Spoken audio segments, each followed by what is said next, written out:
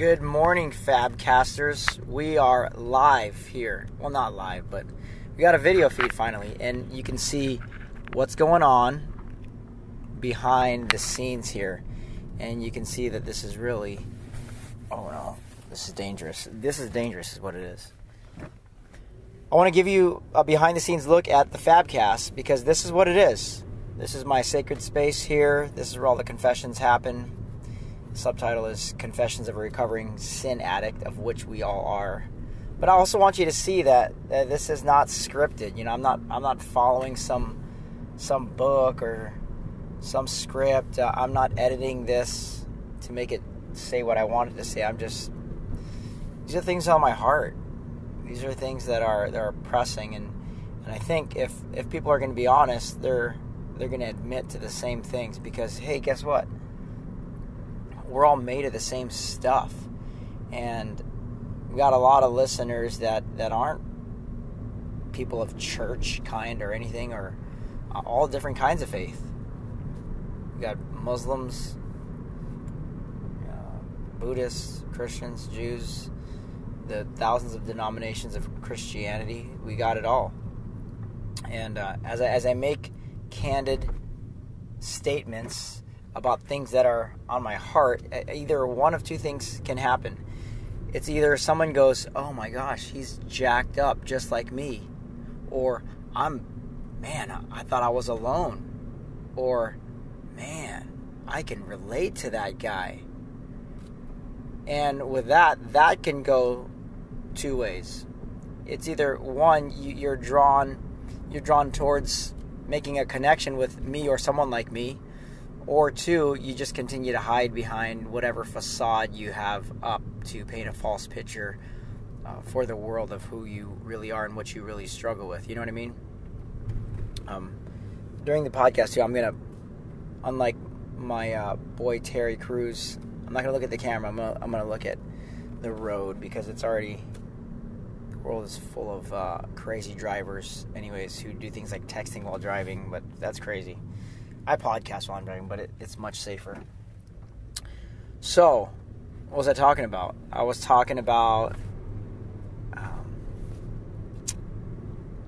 the things that we struggle with and how universal it is. Because the heart of every issue is an issue of the heart.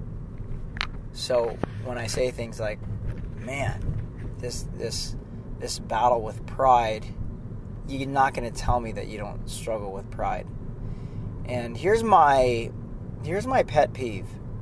There's a lot of podcasts that tell people what they're against, very, very negative, especially the atheist podcast. And I got good friends who are atheists.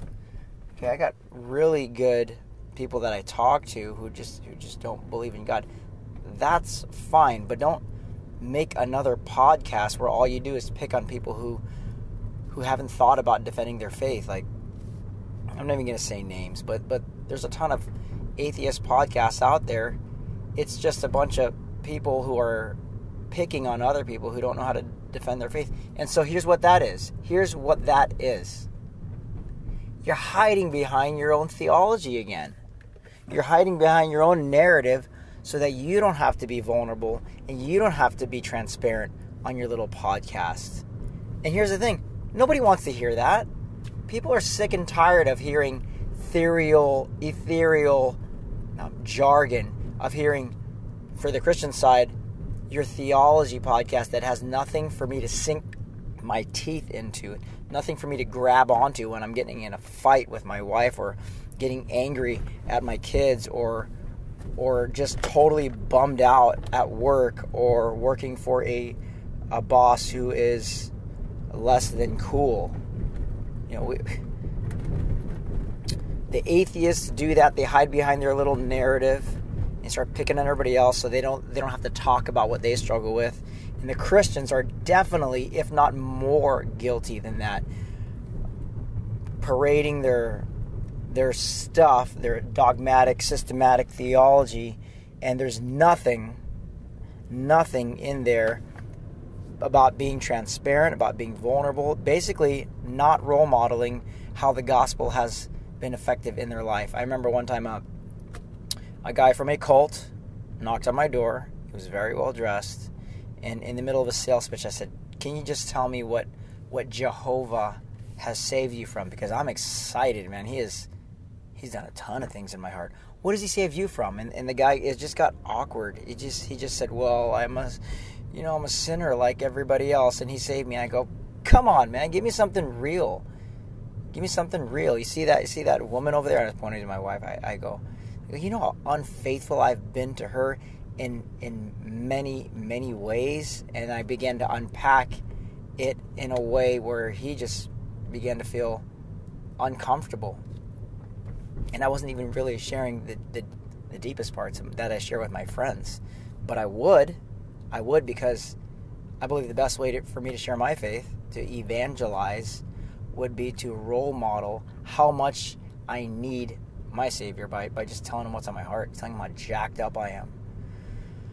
So the two ways that this could go when you're hearing this podcast is, one, I guess 3 ways now.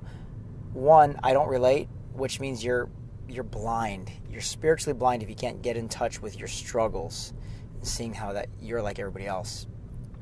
2, you can hear real candid confessions, real struggles, and you can say, "Oh my gosh, he's just like me, but I don't want anybody else to know that." Okay, that's the second way.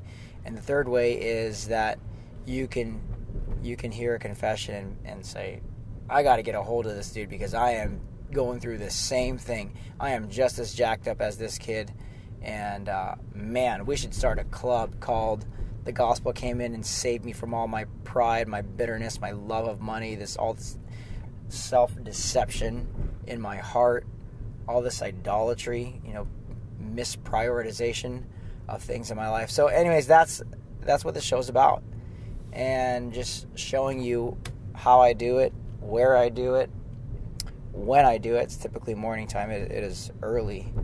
The sun is blaring here by 5. Yeah, I love you guys. That's why I will continue to put out truth. I'll continue to preach the gospel, and not be some weirdo hiding behind theology or just hiding behind my own pet peeve issues with other people. I'm just gonna be real with you. Why? Because I love you guys, and I hope you subscribe, and I hope I get to interview you one day. Just show how jacked up you are and in need of the Savior yourself. All right, peace, guys.